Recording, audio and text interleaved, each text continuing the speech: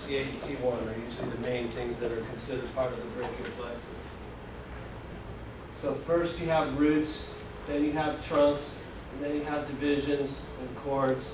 And it's not, we're not going to get into so much of that, but then understand at the other end, then you have peripheral nerves, which are named nerves. Okay?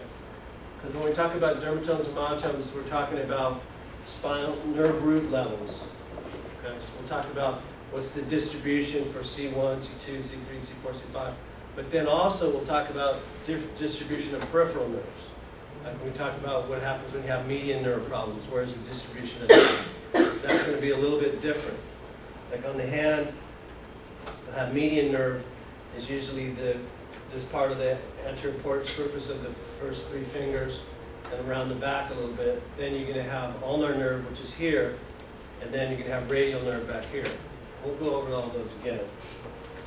But just understand the difference between nerve root distribution and peripheral nerve distribution. And then anything like I say is that they start out with nerve roots here, then mix and match and blend together, and then on the other end they come out with these different radial nerve, median nerve, and ulnar nerve. And they're going to be made up of more than one nerve root. So like I was saying before, the body has some redundancy built in so that if you have, if it was just straight from here to right straight to a muscle and you lose that nerve root, you're going to lose that muscle. But these peripheral nerves are made up of a combination of different nerve root levels.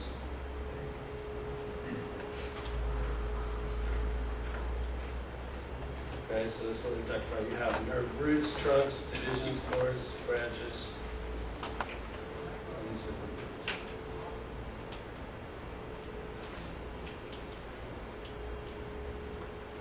So like I said, what's more clinically significant is the nerve roots here. So that's like if you talk about disc herniations and you talk about nerve root levels, then that's going to be dermatomes, myotomes, things like that. And then when you talk about on the other end here where you have specific named peripheral nerves. So mostly what we're going to talk about is this part and this part. It's not so much critical in the in-between. But just understanding it's like mixing and matching. It's like going on a bunch of freeway on-ramps and off-ramps.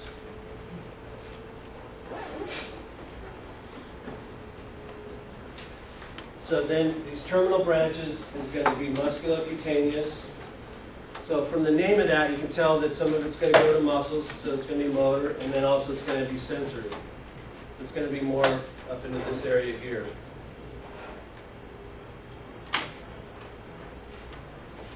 And then you're going to have the axillary nerve, which is C5-6.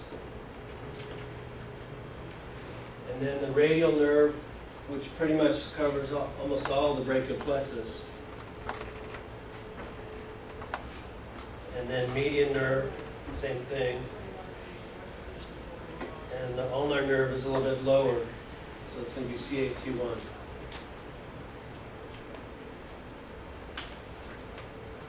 So again, here's a picture, and like I said, mostly what we're concerned with is nerve roots on the proximal end, and then what comes out on the distal end is the named nerves, or peripheral nerves.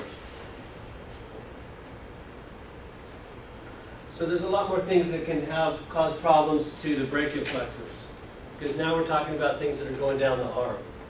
Okay? So like tugging or pulling on the arm. Like I have a patient that was years ago in a VW Beetle, not the new ones that they have now, the old school ones. And this is back when you didn't necessarily, they might not have even put seatbelts in. So he was in the back seat, the car rolled over, and he's tumbling around, and basically the head and the shoulder got separated, and so he had an avulsion of a lot of the nerves in the brachial plexus. Right? So basically he's got one arm that's more or less paralyzed, so it's got atrophy. But he survived, so. So all of these different things, some of the same things that can do the cervical plexus, gunshots, stabbings, but in this case we're talking about things where you're pulling on the arm. Because just think of it, there's nerves that are going down the arm, so you pull on it, you can injure those. Automobile accidents, fractures, tumors, all kinds of different things. Then we talk about scalene anticus and then cervical rib, so that's where you start talking about thoracic outlet types of conditions.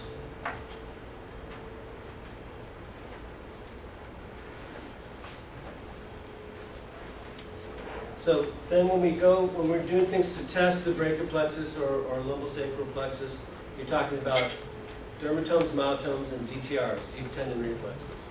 Okay? So we'll be going through those. Basically what you're doing is you have sensory organs that are in the tendons, and they sense a slight stretch. When you're tapping on a tendon, what you're doing is you're giving it a little bit of a stretch, and so that starts a reflex that goes to the spinal cord and then comes back and causes a contraction of the muscle. So you have Golgi tendon organs, muscle spindle cells, things like that. And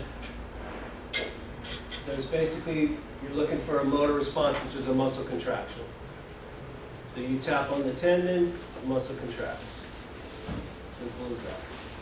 But then you're going to, if you get if you have a single response and you get something like that, like clonus, then you're talking about other lesions. So it's normal to just have one response. The muscle contracts once, not multiple contractions.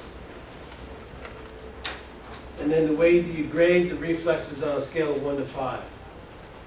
Okay, so 2 is basically considered normal.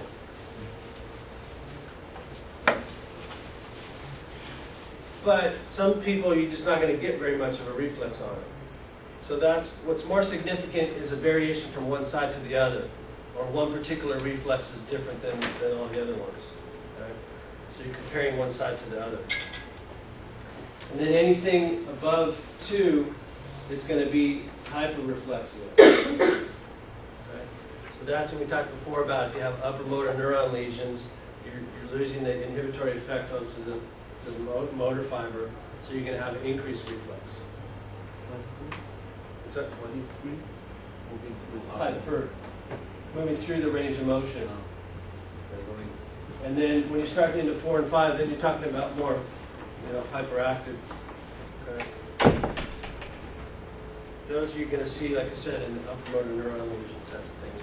So hyperactive, like the increased reflexes, maybe it's moving pretty far through the range of motion.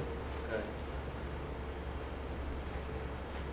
And again, you may have some people that have an increased reflex, but if it's uniform, then that's not so much of a big deal. It's significant when you're changing, comparing one side to the other. Okay, so if there's an absent or decreased reflex, it's usually going to be a lower motor neuron type of a problem, and then if it's increased, it's going to be upper motor neuron. And then it's normal to see a decreased response as people get older. But that's the key thing, is you're looking for symmetry. And so some people are going to have a decreased reflexes overall, but as long as it's uniform, then that's not such a big deal.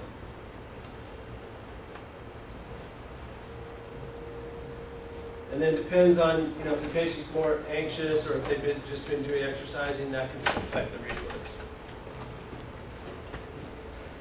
Now, there's things called a Gendrastic maneuver, where basically what that is if you're having trouble eliciting a reflex on somebody, you're going to do something basically to distract them. Okay? So typically, if you're talking about a lower body reflex, you're going to have them pull their arms apart like this.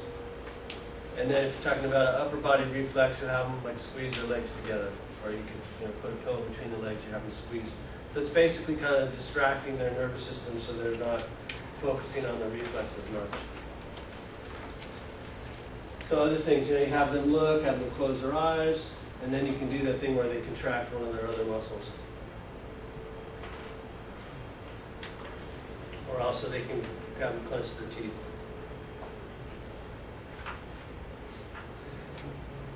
So the thing when we're doing deep tendon reflexes, you're testing a specific reflex that usually matches with a specific nerve root. So when we talk about C5, we'll be talking about the biceps. C6, brachioradialis, C7, triceps. Not every level is going to have a reflex. In the lower extremity, we pretty much only have 2 that are commonly done. There are other reflexes for other levels in the lower extremity, but you're pretty much only doing 2, the patellar reflex and the Achilles reflex.